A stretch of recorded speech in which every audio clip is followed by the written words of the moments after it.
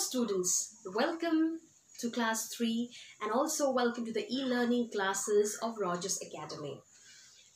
Well, as you know that we are not able to go to school and we are not studying at all, but now we have to study from home, okay? So before I begin the class of today, I would like to introduce myself. My name is Shivani Gurung and I'll be teaching you SST, Science and Moral Science.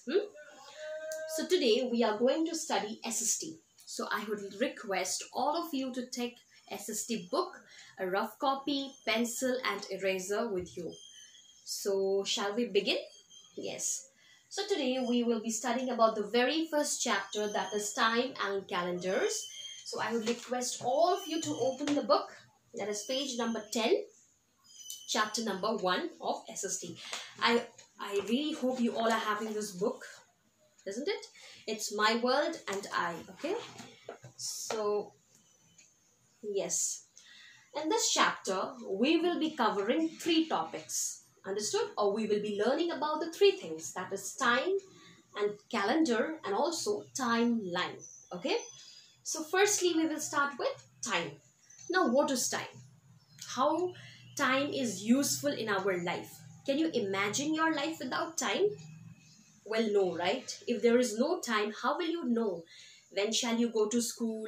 When shall you return from your school? When will you play? When will you sit for studying? When will you eat your food? So everything is systematic. Why? Because of the time. If there would have been no time, there would have no mornings and no nights. That's why time is very, very important for all of us. Why? Because it tells us about a particular thing. When did it really happen? Okay? For example, if I'll ask you, when do you go to school? At what time your school starts? Then you will tell me, my school starts from 9 a.m. in the morning. Then you're telling me what is the time that your school starts? It's 9 a.m. in the morning. So I'm able to know that your school is going to start from 9 in the morning. And if I'll ask you a similar question like that again, when will you return from your school? Or when does your school gets over? Then you'll tell me my school gets over at 3 o'clock in the afternoon. Okay? So that is again how I'm able to know the timing of your school getting over. So that is how we are able to know time, or we are able to know how a particular thing has happened in the past or will happen in the future. Similarly, if I ask you, when were you born? So you will say me, suppose keep it 5th June. I was born in 5th June 2005, keep it. So I know that you were born on 5th June 2005 because you are giving me the exact time. Okay. So again I'll ask you, which month is your birthday? Then you'll tell me my birthday is in the month of June. So how again I'm knowing the time?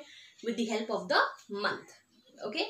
As you know, days. What is a day? Monday, Tuesday, Wednesday, Thursday. These are all the 7 days of a week. Years.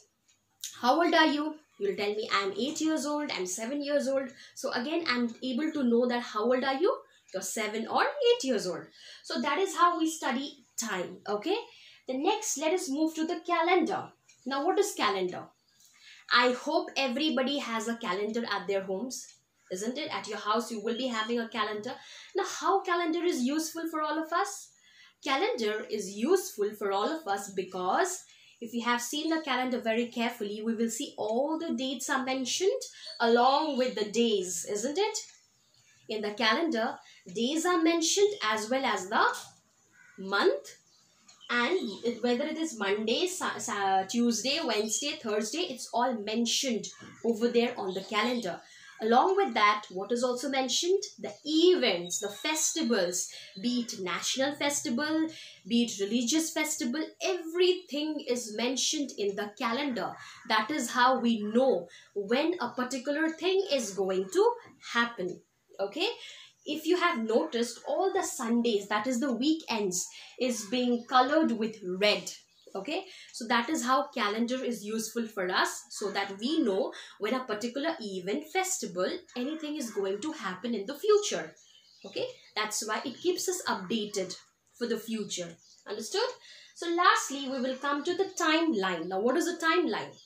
Again, a timeline is very, very important. Why?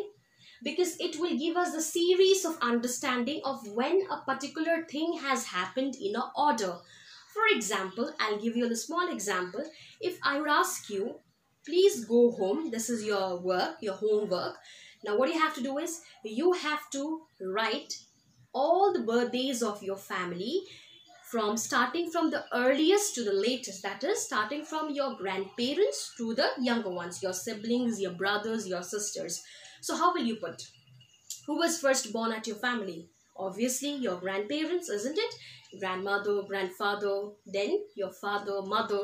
So that is how you will put the birthdays accordingly, from the earlier to the latest. That is, who is born recently at your family, you will keep that person in the recent time. So what does timeline does to us? How it is useful? It is useful for us to know when all the events have happened in our life. Okay, so you also can make a timeline of your own, and I would love to tell you that please do that and make it. It is in page number 13, and the yellow box, if you have seen it, third yellow box, try to make this in your copy. Okay, and if you have any, for today we will be studying these 3 topics. Next class I'll be explaining more about it.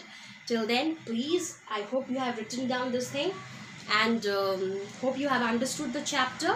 If any doubt, let me know. Okay, till then, take care.